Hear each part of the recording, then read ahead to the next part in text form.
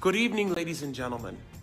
My name is Issachar Savage, and I am honored to be your host for the evening. Welcome to Unplugged, Young Black Artists Speaking Out. The Coalition for African Americans in the Performing Arts, also known as CAPA, have an exciting and informative panel discussion planned for you. I'm thrilled about this event and the panelists that are chosen to participate, as CAPA is one of the few organizations providing a platform specifically for young artists of this generation to allow them to let their voices be heard amidst the great challenges in our world. COVID-19, civil unrest due to police brutality, inequity in the classical world of arts, and probably much more. We will come to understand not only how the panelists feel about these current events, but also how they are finding ways to cope and develop inspiration in the face of it all. I'm very excited to hear from these young artists. But first, I would like to introduce CAPA's co-founder and chairperson, Ms. Pamela Simonson. Good evening, ladies and gentlemen, and thank you for being here with us this evening. I am so excited as my brother Victor and I started CAPA many years ago to give back to the community. And our community is vibrant, it's talented, it's fierce. And so we are so grateful to have a panel of talented, fierce, and vibrant artists that I look forward to hearing from this evening. And I know not only are we going to learn from them, but we want to know as CAPA how we can help you. So please stay in touch with us. Thank you for being here again. And I am so ready to hear what this next hour brings. Next up, you will hear my mother and the executive director for CAPA, Terry Allen. Good evening and welcome to Unplugged. I'm so grateful that you're here tonight with the Coalition for African Americans in the Performing Arts. We have a panel of wonderful, wonderful young people. But before we get started, I'd just like to let you know that CAPA is an arts organization, nonprofit, that helps bring color to the classics. And we do that by supporting Black classical musicians and others in the performing arts. We are so grateful for these young people tonight because we want to hear their voices. I want you to continue to support CAPA as you have been doing in the past. We're so grateful for your kind consideration. And if you feel so inclined, please help support the Music Scholarship Program. You'll see something on your screen later on after the panel. And if you would like to make a contribution to the coalition to help Black classical musicians, it would be greatly, greatly appreciated. We want to thank all of our volunteers and all of the participants tonight for just being here and being a part of this wonderful panel discussion. And now, without further ado, we have a wonderful, wonderful moderator. I met her just a few years ago. She began with CAPA as an intern. She just graduated and moved on up. She is now an arts administrator doing a very fine job with a nonprofit in Washington, D.C. Please, I'd like to welcome, and please join me in welcoming, Christina Lyles.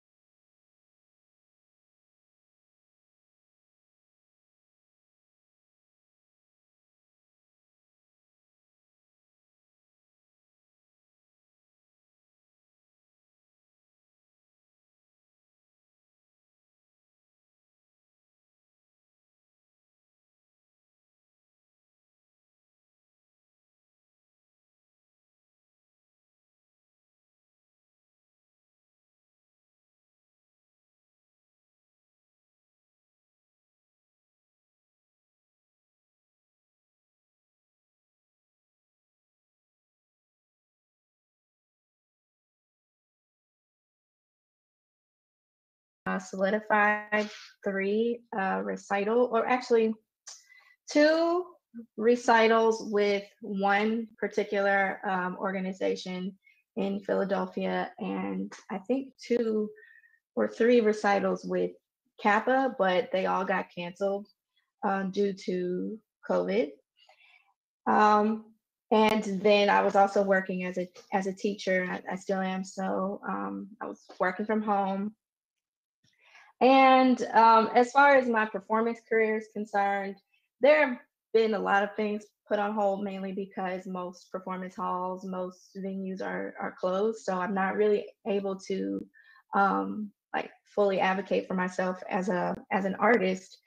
But the silver lining in the pandemic is I've had a lot of time to really think about the kind of artist that I want to be. I've had a lot of time to prepare and really strategize for the future and really rethink how I'd like to present myself as an artist and what I want my career to look like going forward. So it's definitely been a challenge, artistically and financially, but at the same time, I'm grateful for the time that Kappa has presented, all of us. Yes, I completely understand. It's so unfortunate that so many of us had so many wonderful opportunities this year that have now had to just kind of go on the back burner. But like you said, this has been a wonderful time to do some self-reflection and reconfiguring some things. So I'm happy to hear that you found that bit of hope through it all. Thank you for that. So Jemiah, would you like to share how you have been artistically impacted during this time of COVID? Honestly, I feel like during COVID, opportunity definitely happened more in the face of adversity.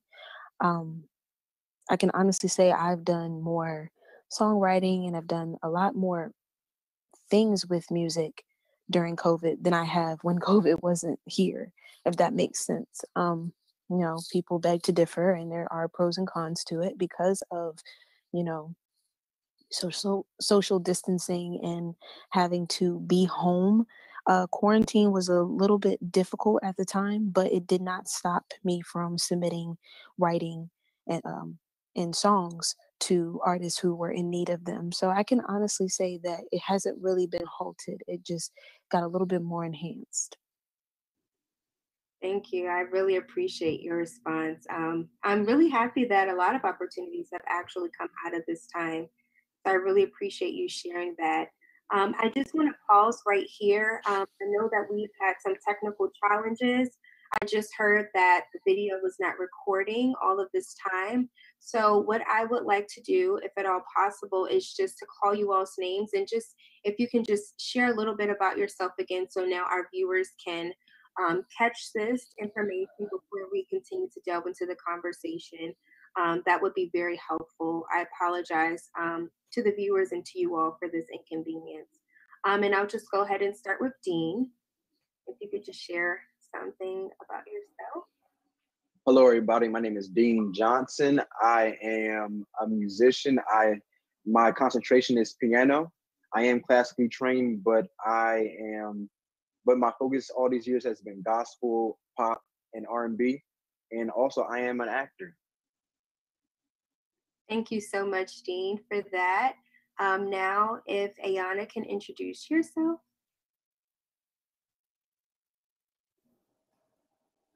Hello, everyone.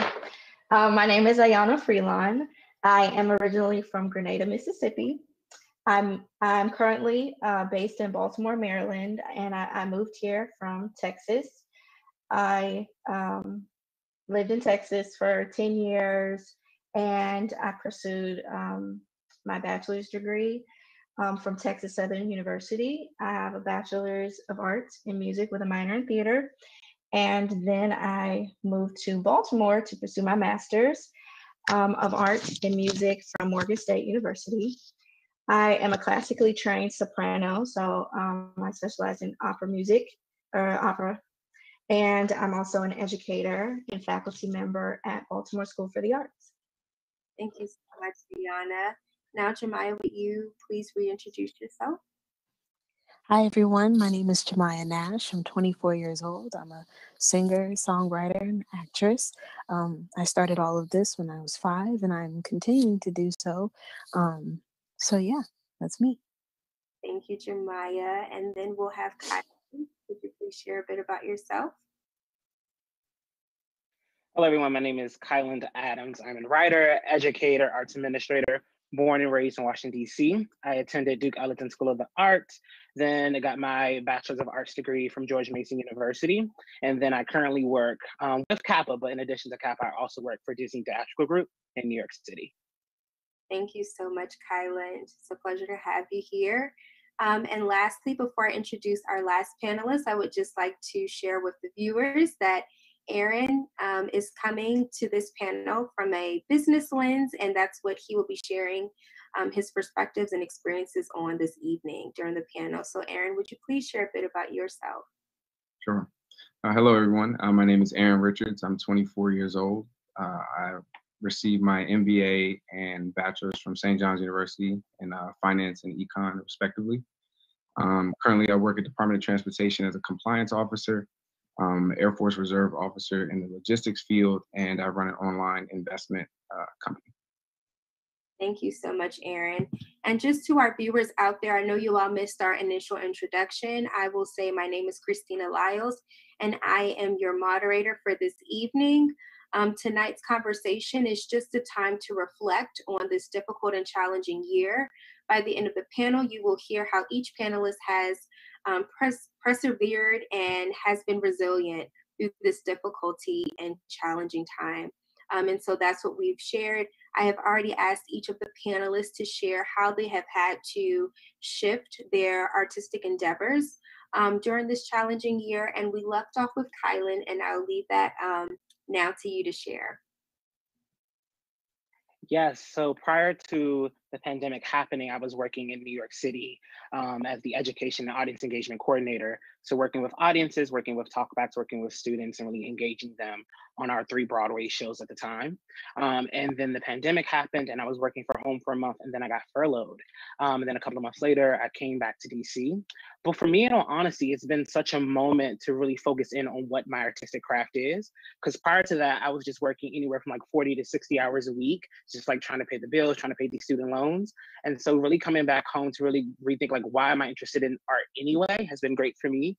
I've been able to team up with some old classmates and begin doing webinars and really begin focus in on my art, creating a blog. And so for me, it's been an enlightening experience for me to really ask myself the question, like, what do I want the future of my life to be artistically? And how do I make sure that I am always tapping into that and keeping it close with me? So having this moment to really redefine where I want to go has been really, really great for me. Thank you so much, Kylan. I really, really appreciate your response.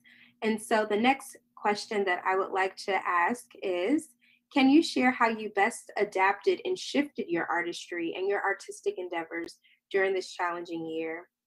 Would anyone like to answer that? Sure. So since I've been doing a lot of work from home, most of my audition material, obviously, I've had to, record from my house. I've had to learn how to work with pre-recorded tracks. But aside from the whole audition circuit, I've actually been teaching myself how to use the Adobe Creative Cloud. And that's really important as an independent artist because oftentimes we don't have management, we don't have marketing teams. So it's really important for us to be able to know how to present ourselves until we get to the point where, we have management and we have a marketing team. But I've taught myself how to create websites. I do flyers now for myself for the recitals that I've done just recently. I've been able to curate a recital with Kappa, and I created the entire recital and the flyer, and yeah, that's really how I've been able to kind of capitalize off of this time and stretch my other creative muscles. Well, that's amazing. I'm so happy that you have picked up some new skills. Like you said, Yeah. self-management is so important, especially now during this time, to be able to have the skills to, like you said, create a flyer and curate a concert series is just excellent. So kudos to you. And thank you for sharing that, Ayana. Would anyone else like to share how they have had to shift and adapt? I'll say something. Okay, Dean. Um, so I realized I had a lot more time on my schedule to take classes to really just build on the skills that I already had.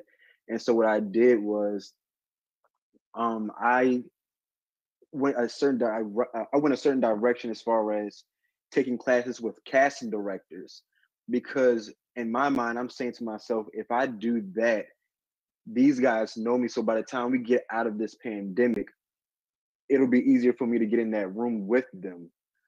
So I've taken classes. I've basically restructured my brand. I've had a lot more time to really understand who I am as a person, and to really hone my skills and just know what my brand really is. And so I that's what I did, was just take more classes and got new headshots. So I will be set. So when the pandemic is finally over, Lord Jesus Christ, everything will be fine.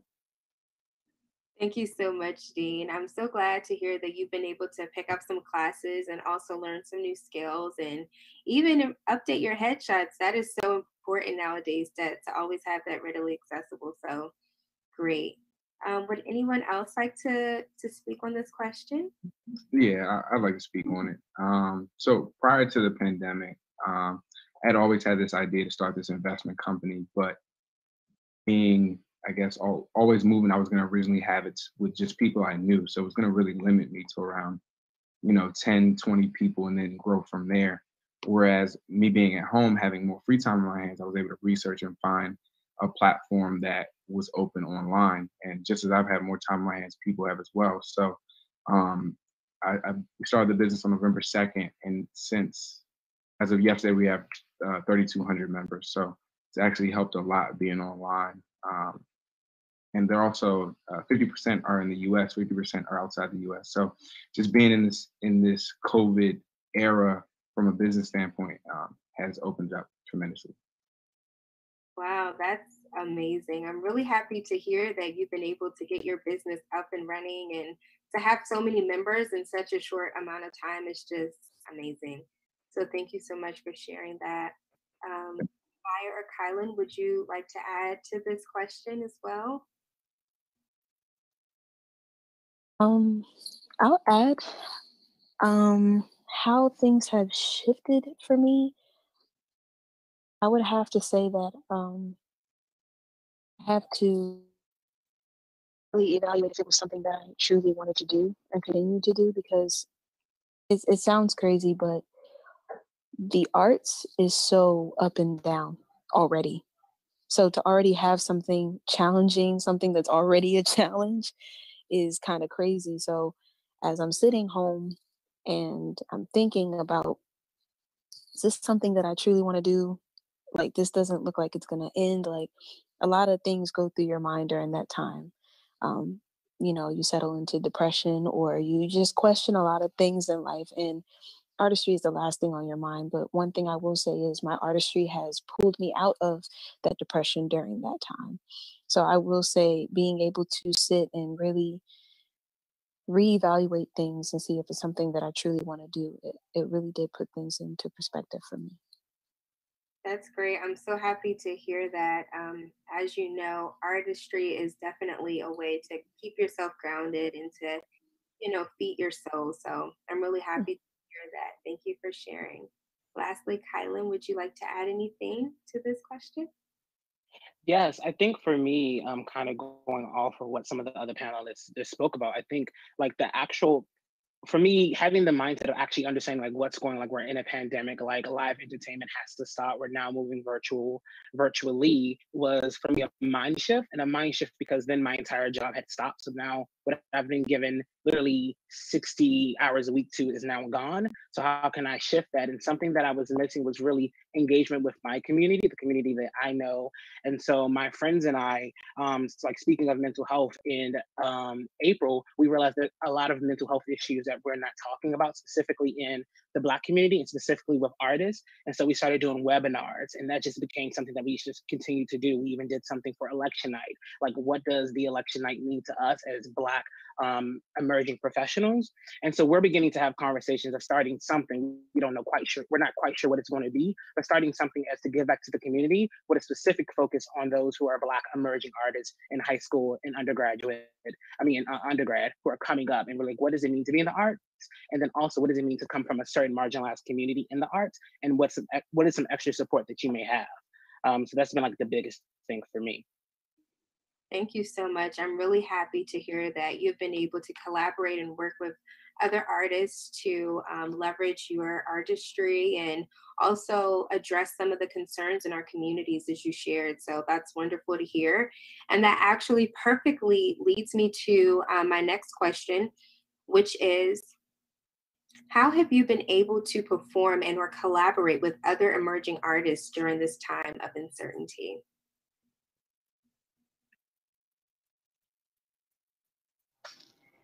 So for a little while, you know, we weren't really sure what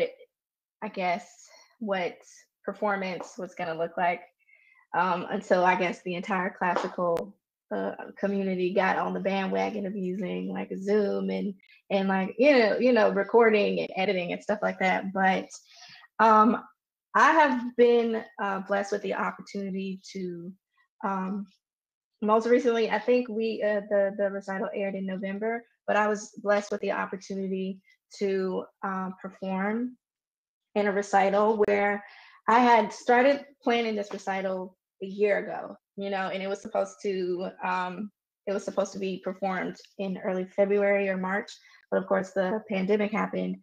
But this recital was a joint recital with one of my colleagues from Morgan State University. She's a pianist, and it was to pay homage to Black women composers. And although we weren't able to do the recital in March, it really was kind of a silver lining that we did the recital in October, and it aired virtually November 1st, because we were able to partner with the Howard County Historical Society and do a segment that also paid homage to women's suffrage. So that was a really great opportunity that we both had. And I've also done recitals with some of my other classmates from Morgan, with the Walters Art Museum. But all of these recitals have been virtual. It's been really interesting to work virtually and learn the ins and outs of what it takes to be a classical singer in front of a camera. Like I think there are more things that I have to think about acoustically when it comes to, recording myself and being in front of the camera. So those are some of the things that I've done as a performer recently. Yeah. Thank you so much for sharing that. I think that's so refreshing to hear that you've been able to shift what was before into something different. I know virtual learning, virtual performing has been such a curve for us all.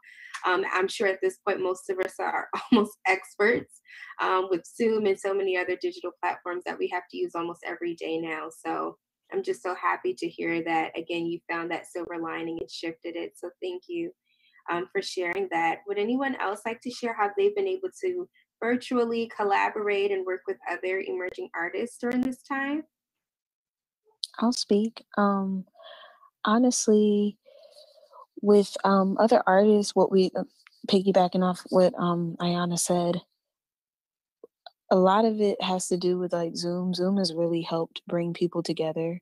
I'm very thankful for Zoom because I've conducted stream meetings and recording sessions that we should have been at physically through Zoom.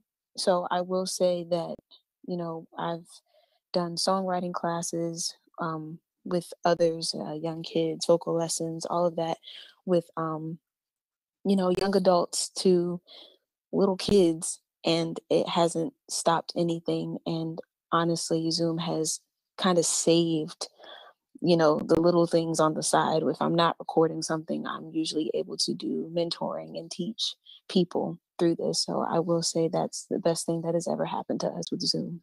Thank you so much. I definitely can agree with that. Even as we're doing this panel now virtually through Zoom, it's definitely been a lifesaver in so many different ways. So I completely agree with that. Would anyone else like to share how they've been working with other artists and collaborating? I'll say something. Just like everyone has just been saying this now, Zoom has been our best friend. If it isn't Zoom, it's FaceTime. But I've been able to work with other artists musically through Zoom, get their ideas, throw ideas back and forth, and then we just record on our own, and then we just send them through an email, and then we come right back on Zoom and have that meeting. So that's been, like this video chatting has been the best tool for us during this whole time. Thank you so much for sharing that, Dean. I can't agree with you more on that. Would anyone else like to share? If not, I will move on to the last question of this first portion regarding COVID, which is, how has this experience shaped your perspectives and your future plans for next year? I can speak to that. Prior to, as I said, the pandemic, kind of in this cycle of working, going to the gym, coming home, getting ready for work. With this free time on my hands, I've been able to explore other avenues. And the goal now is to bring in enough revenue to where I don't have to go back into the office. So for next year, the plan is to work for myself and explore other avenues of revenue to where I go from working for somebody to working for myself. That's awesome. I love the sound of that. But thank you so much for sharing that, Aaron. I think that it's excellent that you have created this business that you've been wanting to do, and now you're looking forward to just taking on full entrepreneurship in a full-time role. So thank you for that. Thank you. Would anyone else like to address this question? Can you repeat the question? Yeah. I'm sorry. So the question is, how has this experience shaped your perspective and future plans for next year? Okay. So this experience within the pandemic, spending so much time by myself, alone, has really given me the opportunity, as I stated earlier, to really reflect on the kind of artist that I want to present myself as for the future. And my prayer is that all of this work that I've been doing, preparing, I took a step back from the audition circuit. I mean, I did a couple of auditions, but I really wanted to take this opportunity because it's a rare occasion that working artists have the time to even just like practice every day, schedule voice lessons, schedule coachings. It's a rare occasion that we have time to do all of that and work our full-time day jobs. I still, have my obligations for the school that I work for. So my hopes is that all of this work that I've been doing, like wood shedding and spending all this time by myself preparing, I'm actually, ready for some of the bigger opportunities that will present themselves once, the performance world reopens. And I do believe that it will reopen because so many people are just like itching to get outside. I even found myself reflecting a couple of times like, wow, I will not miss another opportunity to go to the Kennedy Center, because so many times I'm like, oh, I'll catch the next show. Oh, I'll catch the next show. But now having that medium completely taken away from us and all we have is the TV to see live performances, it's really been, kind of depressing. So I know if I'm feeling this way, then the rest of America, the rest of the world is feeling the same way. So as soon as, the vaccine or whatever, the pandemic, or we've learned to live with this new virus, people are going to be flocking to performance halls to hear live, you know, music and live art. And I want to be ready for that. And so I certainly hope that more artists are taking this time. I know we feel very depressed and sad that our community of workers have just kind of been shut out. But at the same time, we have so much time to just find peace, and really think about how we want to brand ourselves, what aspects of our personal lives do we want to take onto the stage with us. I'm very passionate about history. I'm very passionate about Black composers. So I really hope to be working with young, new, vibrant composers, do some new music, new, classical works. Hopefully there's some conductors out there who are just as passionate about Black opera and want to put, productions together. I would love to be a part of those conversations and those communities who are really looking to push, Black composers and the classical music forward. Thank you so much for your response, Ayana. You raised so many great points. And I just really appreciate your perspective on this question. One point, as you mentioned, that I think is very important is that, yes, we have all been itching to just get back out there and just jump right back into our many different endeavors and, so many things that we were involved with. Right. People will begin to turn back to the performing arts spaces once things get, like you said, recentered again and we're back on track. So I'm very hopeful about that. And I hope people are also expecting that, there is going to be a turning point and things will get better. So thank you for sharing that, Ayana. I want to just read the question one more time before I frame it to our last three panelists, which is, how has this experience shaped your perspective and your future plans for next year? Dean, would you like to add to this question?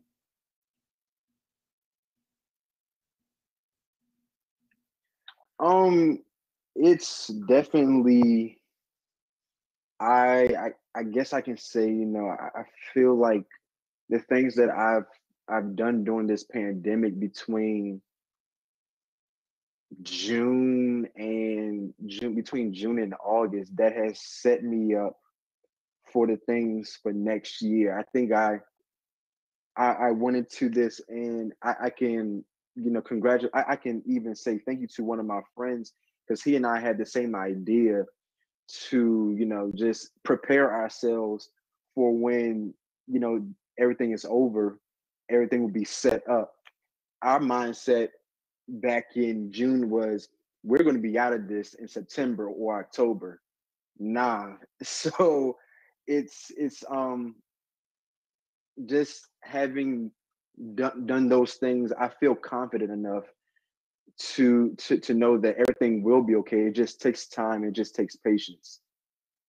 Thank you. And that is definitely the truth. I'm really happy to hear also that you prepared yourself in a way that when things reopen, you'll be ready to just get back to it. So that's really hopeful. And I'm hoping that a lot of our artists have spent this time to reflect and just kind of get themselves together for that reopening. So thank you, Dean. Jemiah, would you like to respond? Honestly, I have to say everybody kind of hit the nail on the head. For me, I agree with everyone. It is very, very not. I don't want to keep saying the word depressing, but it kind of is that when you can't go to a live show. And I was just watching, I believe it was the AMAs not too long ago, and I got really, really sad. Like a time where it's supposed to be exciting, I got really sad because we saw no one in the audience. Everything was so like rehearsal.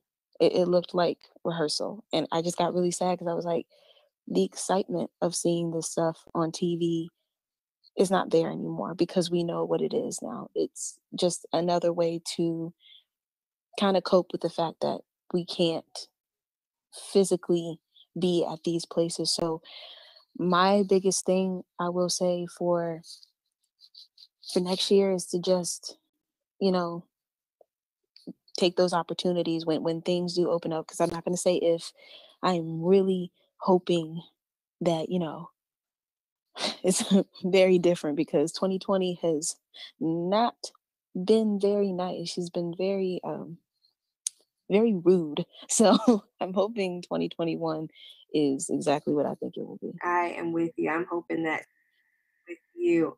I'm hoping that 2021 will be a year of turnaround for us at some point. I know we'll still be working through some things, but I'm hopeful as well. So thank you. And lastly, Kylan, how about you? Would you like to add to this question as well? Yeah, I can add something. I think, again, just echoing the panelists, I think the biggest thing for me is never taking anything for granted. No opportunity, no artistic opportunity. I also was someone that there would be a show and I'd be like, I'll have time to see that show. I don't need to rush and go see it now. You know, like the meme says, outside isn't going anywhere, and look at outside, it's gone. So I think for me, it's been like this thing of just trying to make sure that even in this moment, I'm taking advantage of every opportunity. But I think what gives me hope that the live entertainment field will come back, and hopefully better than ever, is like there have been so many innovative things that have came out of this. Like this has really forced a lot of companies, a lot of networks to be more innovative in how they're producing shows and how we're reaching artists and how we're reaching consumers and audiences and audience members. So my only hope is that we just continue with that as we move forward, you know, and you know, with the election, all the things that are happening, well, with our new president-elect and all the things that are happening, you know, it's very hopeful that things are going to not get back to normal, but they're going to be better than normal. And we're going to really be a part of bridging the gap and building what that can be. So for me, it's just like really trying to remain hopeful that that there's light at the end of the tunnel. Absolutely. And I think, like you said, it is so important that we just take advantage of each and every opportunity that is presented to us. Because in these days and in life, I think it's really showed us that you can't take things for granted and you have to go after it when it's presented to you and just not, you know, take it for granted. So I completely agree. Thank you so much. And so that wraps up the first portion of our panel. And so the second portion really focuses on social justice, and it also delves a little into politics and the arts. That being said, I wanted to set the scene with this statement. Many artists create work that intersects with political activism and social justice causes. Throughout history, art has been used as an accessible tool for communication, raising awareness about social issues and affecting positive change. This year was a year of many major shifts that took place in our society, including COVID-19, the stance against police brutality, and even the presidential election results. And so my question is, how have you lent your artistic voice during this time?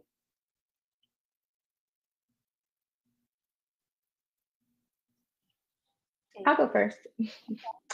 So I talked about the recitals that I've been curating with Kappa. And I think that outside of my actual performing, I'm more of a behind the scenes kind of person. I like to be a part of the major project for social change and justice. So I've been working with Kappa. I will be the project manager, one of the project managers for their upcoming series entitled Generations, Music in the Black Family. But aside from that, in the educational sector, I really do enjoy helping my students learn how to organize.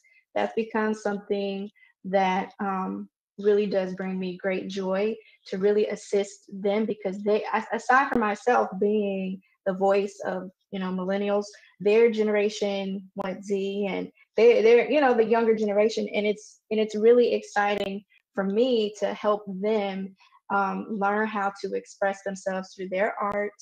I'm currently one of the advisors for the Black Student Union. That is something that I've been working with for the past 2 years. I was the sitting advisor when the union was first thought of, I suppose, at its inception. I was there through the entire process, teaching the kids how to organize for themselves, how to, advocate for what it is that the student body needed, the Black students that attend Baltimore School for the Arts. So I also participated in, so I probably shouldn't be saying this, but I really did participate in some of the marches that happened in Baltimore when George Floyd was murdered. And those one of the biggest marches that happened was organized by my students. So that really gave me a lot of joy to see them putting the tools that I gave them and the things that we talked about in school, on the pavement. So I could really into grassroots work. That's kind of my thing. Well, thank you so much for sharing that. I'm really inspired to hear that you have already started the process of sharing that information and providing youth a platform to share their voices and, stand up for what they believe in. So that is really, really great for me to hear and really refreshing as well. So thank you, Ayana, for all of your continued work. Erin, would you like to share on this question from a business aspect? Absolutely. So from the business aspect, as it pertains to me, when the pandemic first hit, there was a huge devastation economically. So the stimulus was given under the CARES Act.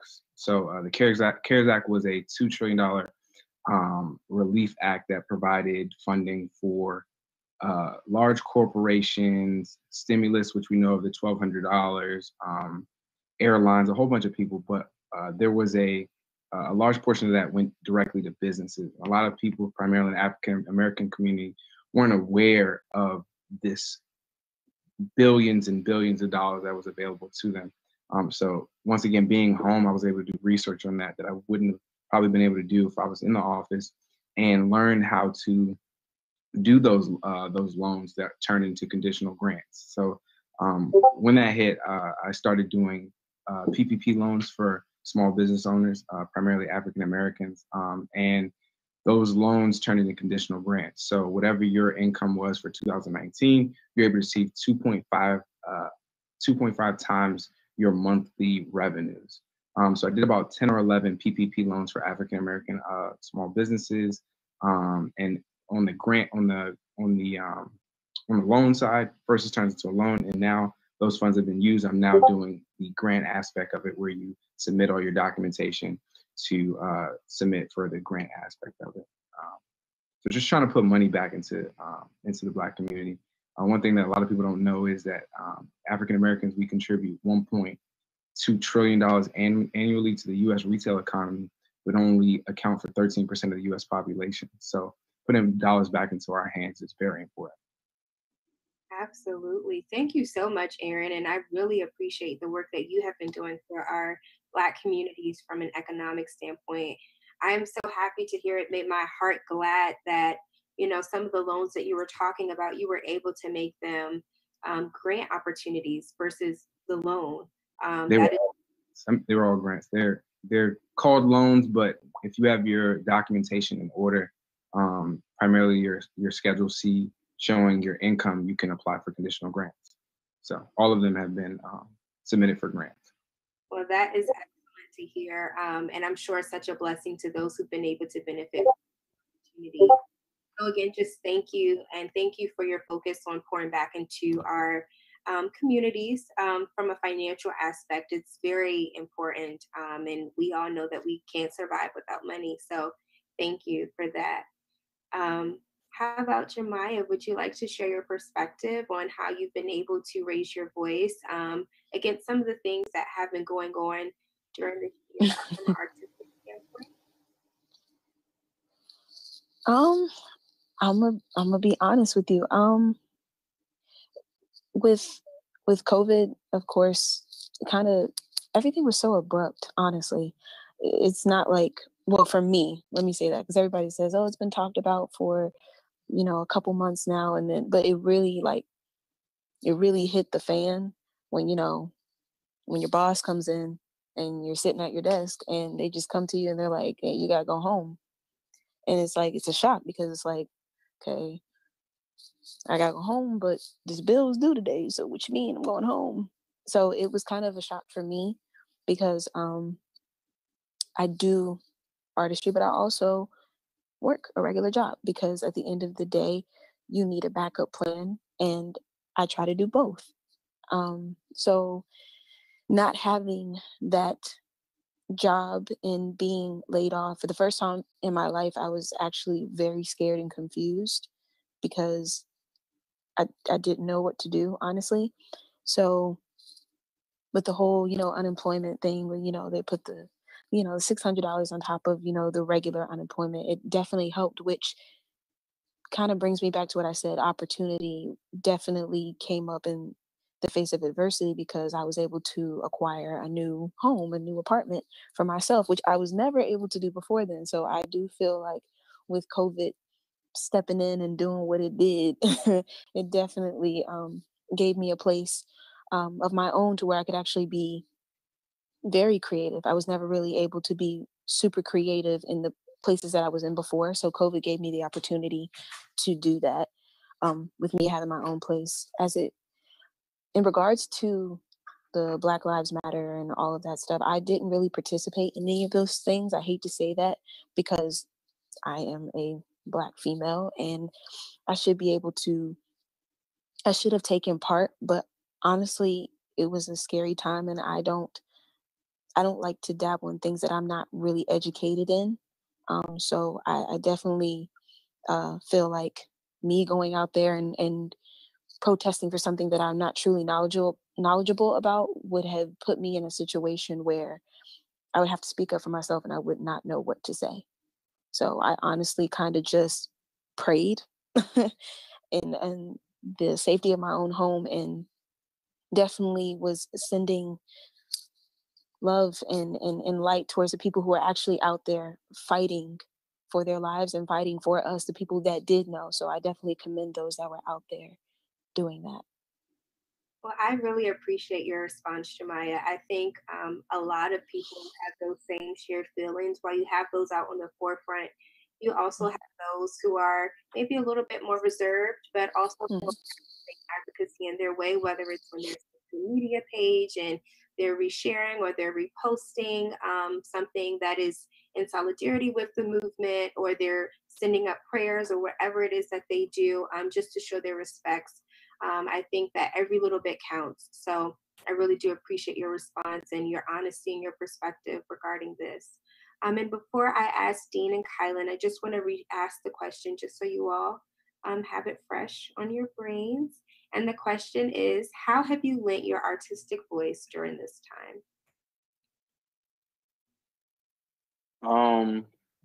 So I'll say that I haven't really been able to use my voice in an artistic way to help this situation, whatever. But from another standpoint, I'm in the fraternity Alpha Phi Alpha Fraternity Incorporated, and one of the things that we have is called a voteless people is a hopeless people. And what we do is, and so that basically means, just trying to get people to vote and talking about this election, how important it was and how many people were not registered to vote, or who were registered but just never voted at all, or people who just aren't really educating themselves, or who aren't knowledgeable about really what's happening. So my chapter, we really focused on getting people, like more people, registered in this area.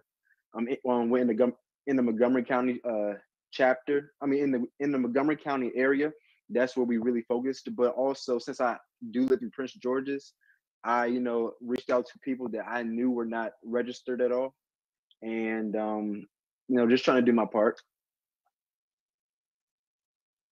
Thank you so much, Dean. I really appreciate you being a person who was out there getting people registered and signed up to vote.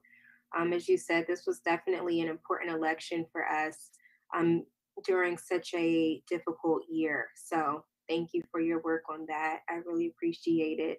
And lastly, Kylan, would you like to address this question as well? Yeah, I like to think that for the most part, I've always been kind of politically and socially aware and involved. I actually started in theater because I was a part of this devised theater group, which was creating plays for social change. And so it's been something since I was like 11 or 12 years old that I've always been a part of. But this year in particular, it was interesting being on furlough. All of the civil unrest happened because the company that I worked for had furloughed 98%, 99% of the Black employees. So when it came time to having a Black voice, they actually came to us. And so we're furloughed, and they try to frame it like it wasn't working, but they asked us and we kind of pushed for us to have a kind of a statement of solidarity, a statement to say like what's happening, which prompted a lot of different conversations in regards to how that company specifically has kind of upheld white supremacy. And so there were a lot of conversations in regards to like the mission statement for that organization is engaging the widest and the most diverse audiences possible. And then we kind of put that question back to them and like, have we been doing that? Have we been doing that with the art that we have on stage? Have we been doing that with the creatives that we've been hiring? Have we been doing that with the staff that we have backstage? Have we been doing that with their admin team? So I think for me, specifically because I do have the opportunity to work with a lot of predominantly white organizations. Even till today, something that I will continue to do in meetings is kind of push that, like, we're not gonna stop having those conversations about racism. We're not gonna stop having those conversations about why people from marginalized communities, specifically Black people, are not allowed in certain spaces, specifically when it deals with Black entertainment and the arts. So it's something that I continue to push, and it shows up in different ways, whether that's working with an organization, going back and doing device theater around the civil unrest that happened, or whether it's working with different companies as they begin to build their fellowship and internship program, really going like, okay, now who are you hiring and why, and what does your applicants look like, and what schools are we looking towards? I will share, like, there was a recruiter for the company that I work with who did not know what HBCUs meant. So they never like took applications from there. And so when you hear that you don't know what HBCUs are and you're a recruiter for a really big organization, it's like, wait, what? So like, those are some of the things that I have to like kind of, with a team of people, I would say like a lot of colleagues who have been doing this prior to me, who are really like, okay, let's look at our applicants and like, let's begin to really be more specific at what schools we're looking at. So that's one way in which I kind of like use my art and my art administrative skills and duties to kind of help with that conversation and dialogue. Wow. Thank you so much, Kylan. I really appreciate your response and again, the work that you have been doing to educate those who are just misinformed or misguided in some ways. And I really appreciate you being on the forefront of representing us in the way that we should be. So thank you so much for that. And I do have one more question regarding this portion of the panel. And it reads, what are you hoping for from the new presidential administration regarding their support of the arts? I can speak on the business side. So from the business side, I really hope while the administration, Biden's putting together a great team in terms of cabinet members, a lot of the same players that Obama had in the Obama administration. I really hope that they, actually put policy over politics. He's spoken a lot of great points in his campaign about things that he wants to change, but one of the big things that I'm looking at is student loan debt. They halted student loan debt. The current administration halted student loan debt until the end of January. It's now January 31st, but Biden has the opportunity to abolish student loan debt, which is currently at $1.6 trillion. And they gave out $2 trillion to large corporations, businesses. So it's really political. Another thing, they're getting ready to release this next round of stimulus, and they're still fighting to see whether or not they're going to give $1,200 or $600 to individuals when large corporations received millions and millions of dollars. So there's a reason for that. There's a lot of money to go around, but there's a lot of politics that go with it. So just hoping they put the policy over politics. Wow. Well, I am standing in solidarity with all of those who are looking to abolish student loan debt. Thank you so much, Aaron, for your response and just educating us a bit on the business aspect of what you're hoping for. I really appreciate that. Would anyone else like to share or add from an artistic standpoint? Dean, please share. Yeah, I'll say, so when I was in college, for one semester, I was a music education major. Then I switched it right back to piano performance. But because I have two parents who are now retired, who were in the education system, my mom was a principal, and my dad just finished being a music teacher. I've been in the school systems where these students have old robes, they have old instruments that are broken, and I would hope that his administration finds a way to put more money in the arts, because it is therapy. A lot of people, I feel like there should be a lot more people majoring in music therapy when they get into college, because it definitely does help, and it's a different part of your brain that you have to reach, and it does take a certain type of person to really hack into that talent. I really appreciate your response, Dean, and I agree that the arts, not even specifically music, the arts in general can be a very therapeutic outlet for so many people who have so many different needs and ailments that can use those tools to really find them as a point of healing. And also just to help them kind of just recenter themselves and refocus and let out some of the energy, whether it's trauma, whether it's, excitement, it allows them to do that. So I absolutely agree with you. And I would love to see also more funding go into the schools in support of the arts for our youth. Would anyone else like to address the question? Ayana? Okay, so this might be a controversial opinion, but I don't personally believe that it is the administration's job to save, our communities.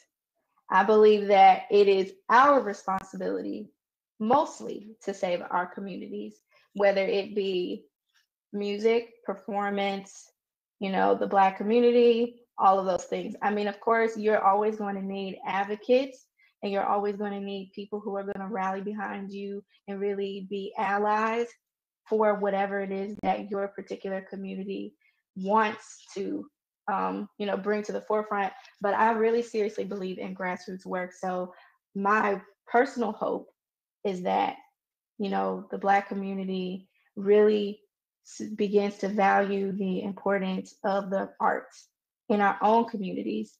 And I really hope that we begin to hold politicians and hold administrators accountable for the things that they have promised our communities and the things that they have said they're going to, give to our communities.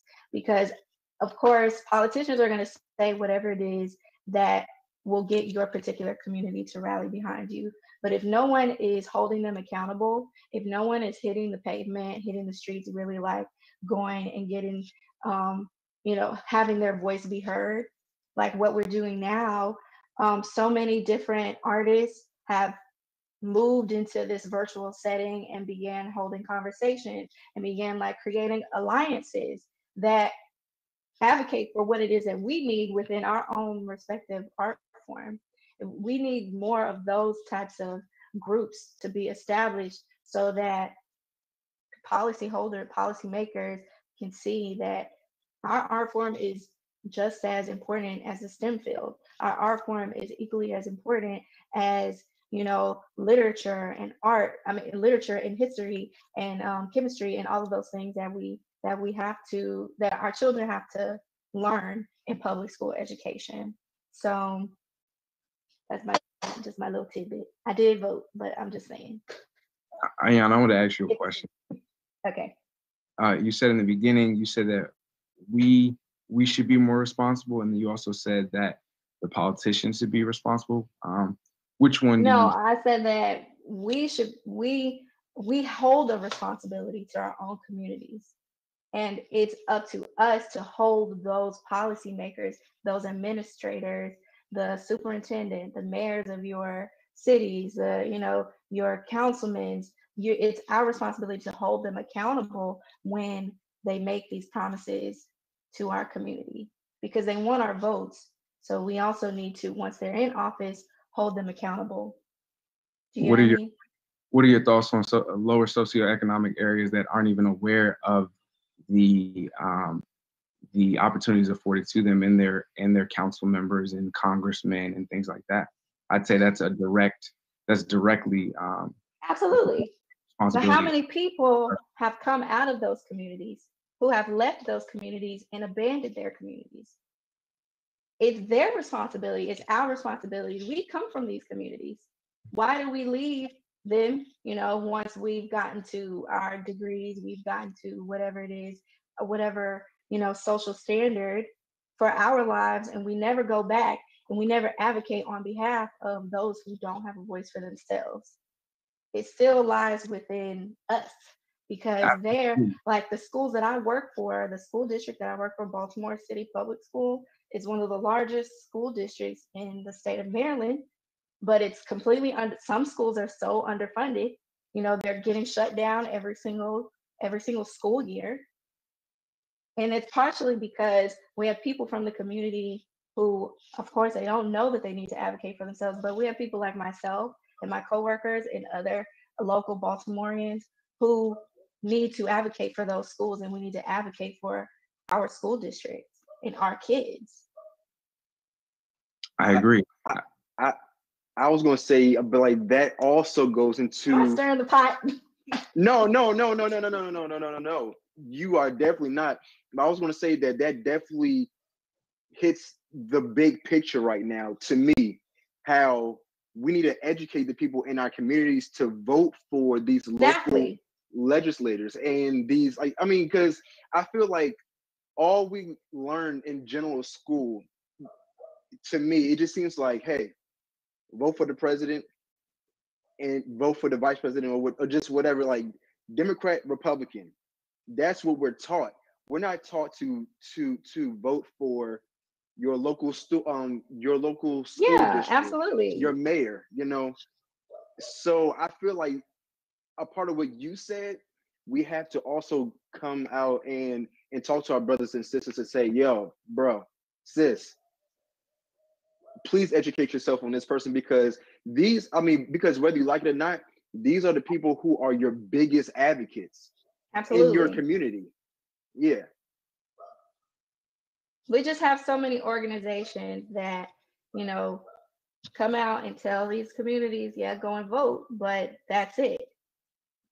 There are people within our community who have power, who are affluent, who have education. It's their responsibility to go back to those areas that are not, equitable, and share their knowledge and share what it is that needs to happen so that, children are able to, receive the same kind of responsibilities as every other kid in, for me personally, from Maryland.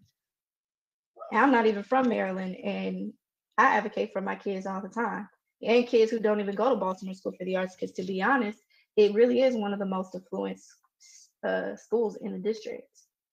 But even within my school, I'm advocating for kids who don't even have like equitable opportunity to audition for the school.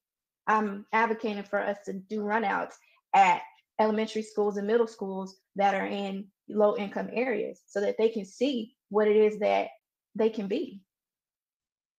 If it wasn't for us, me, my coworkers, though, people going to administrators and saying this is what we need to do, they would never think of it because it's not really their responsibility in their heads. I don't say that to be disrespectful, but that's kind of how it comes off. Well, I appreciate everyone's response. I really also enjoyed the fruitful conversation that we were able to just exchange with one another. I think that that's why it's so important that we have this space, that we as the uprising generation can share our thoughts and our perspectives about many different things, and also educate each other and support why we feel this or why we feel that. So again, I just appreciate that healthy conversation that we just had. So thank you all. And that being said, I'm just now going to transition into our next portion, which is also our final portion of the panel, which really focuses on next steps and also focusing on what are the needs from some of our seasoned professionals in our various fields. And so the first question is, going forward, how can seasoned artists lend a helping hand to emerging artists? Easy, mentor. Literally, mentor. I mean, I feel like, if they do that and show and actually guide them on how to maneuver on their journey, it could be a little bit easier for them instead of them trying to have to figure it out, and then it takes even longer, and then it's just, then it becomes a little bit of a mess, and then they recover, and then it just keeps going back and forth. But the long and short of it, just to mentor. I feel like mentorship is the best tool for the younger generation that the older generation, I would say, should do. I totally agree. That's what I was going to say, mentorship. A lot of the opportunities, a lot of the things that I've been able to accomplish in my career have been large in part to my mentors putting me in a position or putting me in the direction to do it. And so I'd say in terms of lending a helping hand, I'm now transitioning into a part of my career where it's my turn to extend a hand back down. So we, as individuals, we continue to extend the hand back down and pulling people up, we can all succeed. I completely agree. I think mentorship is so important, and similar to the conversation that we were previously having, it's important to pay it forward. As someone has paid it forward for all of us to be where we are in some aspect of our lives, whether it was a teacher, a parent, a mentor of whatever sort, and mentorship is very important. Kylan, would you also like to add to this question? Yeah, I definitely agree with mentorship, and I think allowing people into the room, and not just allowing them into the room, but a seat at the table, and then having them express their voice at the table is always helpful. I also think that just thinking about even from the conversation you all had prior to this one, is a lot of stuff is systemic. And so when talking about the arts and providing access, is a lot of it is having to rethink, how do we dismantle the systemic systems that keeps people of color, specifically Black people, from engaging with the arts, and whether that's performing, whether that's working with them, or even just coming to a show. And so how do we look into that? And I know that there's a letter going around, I'm not quite sure if everyone saw it, but it's a letter going around signed by people that's asking for Biden and for Harris to kind of put together a Secretary of Arts and Culture. And many different people are signing it and saying there needs to be a need for someone to have a cabinet level position there that's really looking over arts and culture. I'm not quite sure if they're going to do it, but if they do it, I think that they need to have someone who is a person of color, specifically someone who is Black, and someone who is from a Black organization. Because I think that is one way that you move the conversation forward and move arts forward, is having people who have been marginalized a chance to not only sit at the table, but build the table. So that's what I'm hoping for, is mentorship, but also for people of color, especially Black people, to be allowed to start building what this can look like in the future. I absolutely agree. And I would hope that that is something that would be able to come into fruition, is that, like you said, more people of color coming into leadership roles, just to be able to push forward some of the needs of our community that have just really been going unmet for so long. So I really appreciate your response. Ayana, would you like to add to that? Sure. So aside from mentorship, which I think the Black opera community is really, trying to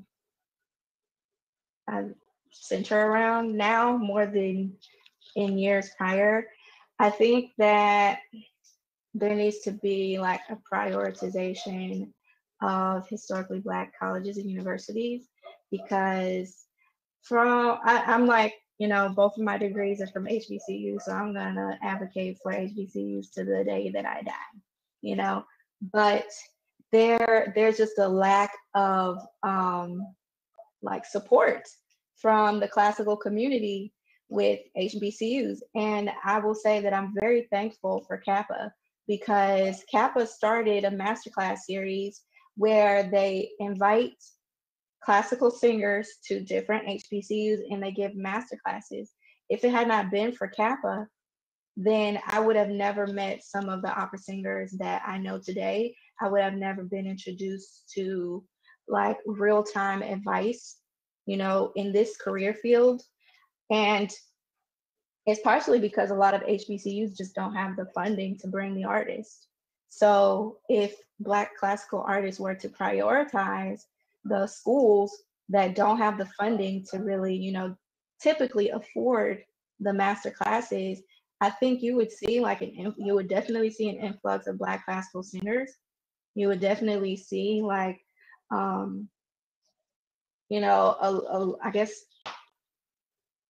more students coming out of the programs who can actually access, you know, young artist programs because they have the tools that they need to succeed in the art form. Because as quiet as it's kept, and I guess it's not really that quietly kept, classical music is expensive. You know, from paying for voice lessons to paying for vocal coachings to paying for auditions to paying for accompanist fees to paying for everything. It's an expensive career to, you know, embark on. And if more classical singers were to step out and be like, okay, I'm gonna give you how to get there. And I'm gonna come to your school even though your school doesn't have the fund to really afford my fee. And, you know, share that. I really feel like that would make a big difference. So shout out to Kappa for starting the masterclass series. Yes, a big, huge shout out to Kappa. Thank you for all that you have been offering to our youth, as well as even our seasoned professionals. So, and also thank you, Ayana, for your response. I really appreciate it. And now I'm going to move into our final question. I know we've been on for some time now, and I have really enjoyed hearing all of you all's perspectives and responses. And so I will end with this. How will you ground yourself using your art form in the next year?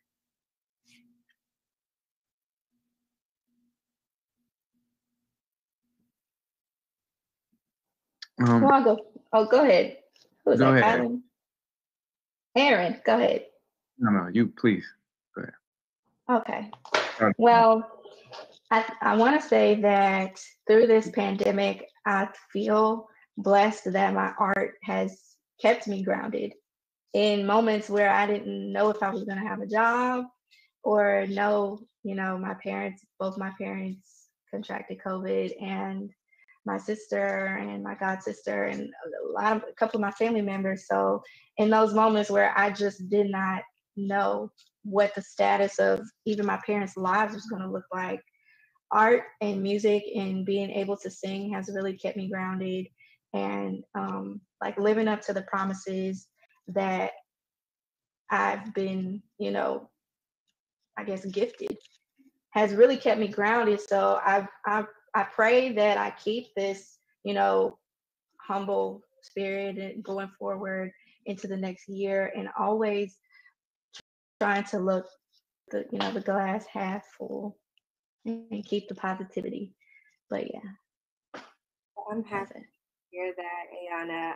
And I'm so sorry to hear about all the challenges and adversities that you've been faced with personally. Yeah. So I'm glad that you've been looking to your creative forms for some energy and positivity. So thank you. Dean, would you like to share? Can you repeat the question one more time? Yes. So the question just asked, how will you ground yourself using your art form next year? How will I ground myself? Just being consistent, I would say. Consistency would be the best thing for me, and I would presume that it would be the best thing for everyone. Just keep your heads up. Just keeping our heads up, but staying optimistic. Everything, knowing that there is a light at the end of the tunnel, I would say, and just keeping the faith. I'm you know, a Christian, so I keep the faith this whole time, just knowing that, you know, for me, God had my back. He did this for a reason. He did it for me, just to sit me down and to re-evaluate everything that I needed to do for myself. So yeah, just being consistent. Thank you for sharing that, Dean. I really appreciate your response. So thank you. Aaron, how about you? I say the way that I'm going this upcoming year is to not put limits on my abilities. With the business, as I said, I originally planned to just do it in the DMV area, to where now it's global. And so I've been faced with a lot of questions in terms of the business that I never thought about and have even shied away from, in terms of the direction I go in. One of which this past weekend was, do I want to be registered as a C Corp or an S Corp? And that would really determine long-term whether I'd have shareholders, how other people can invest in my business. And these have been stuff, this has been something that, like I said, I never thought of. I was just gonna invite some friends and hopefully grow from people telling each other. Whereas now there's been no limit to the size of the business. So continuing never to doubt myself, and as well also, you know, keeping God first. You know, in His Word it says, "Man plans his way, but the Lord directs his steps." So allowing Him to direct my steps and go as far as I can. Amen. I really appreciate your response, Aaron, and I hope that we all can take on that perspective of not putting limitations on ourselves, but we just continue to push and, you know, just lean on to whomever you believe in.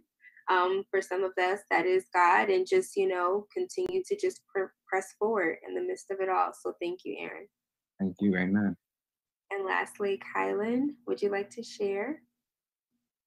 Yeah, I think for me, just staying grounded means, I think like I said earlier, like prior to COVID, like I was just working to get up the next day and go upon my schedule.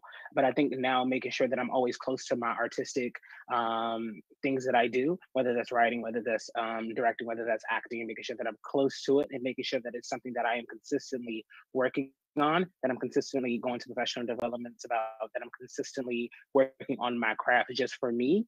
And then if I can find a way to make that profitable, then doing that, but making sure that I'm not so wrapped up in just like paying bills that I forget the reason why I chose to go into the artistic life in the first place. So for me, just continuing to remember why I chose this, and then every day getting up and remembering that why. That's so important. Remembering your why is very important. And I just want to say thank you to you all for just being open, being transparent during this panel. Again, I have truly just enjoyed listening to everything you all have shared and said during this time. So again, congratulations to you all, and shout out to you for just being a part of this journey with us. I also want to say thank you to Kappa for allowing us this space as young artists and emerging artists and young people and our different perspectives, to just have a safe space to share how we feel and learn from each other and hear each other out. So thank you. And now I believe, actually, before we go to the outro video, I would like for each panelist to share where they're from. If you would like to share your contact information as far as your social media handle, you can do that as well. So I will first start with Kylan. Yes, again, my name is Kylan. I'm from Washington, D.C. I can be found on Instagram and Twitter at KylanJustin. And then if you're new to like Clubhouse, I can be found at just Kylan. Thank you so much, Kylan. Ayana? All right. Again, my name is Ayana Freeline, and I am originally from Grenada, Mississippi, and I am currently based in Baltimore, Maryland. If you'd like to follow me on Instagram, you can. It's _Ayana Freeline, or friend me on Facebook. Also, my first and my last name, very simple. So thank you. Awesome. Thank you, Ayana. And Dean?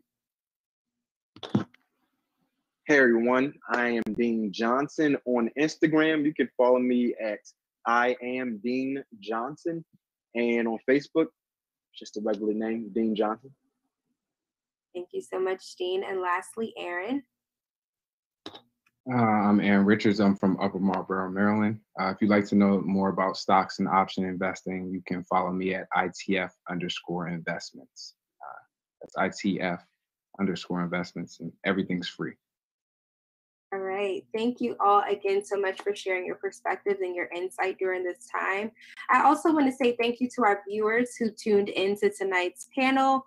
We appreciate you for watching us just have this live conversation. You can follow us, I believe, on @4Kappa is the Instagram name. And Kappa can be found also on YouTube as well as Facebook.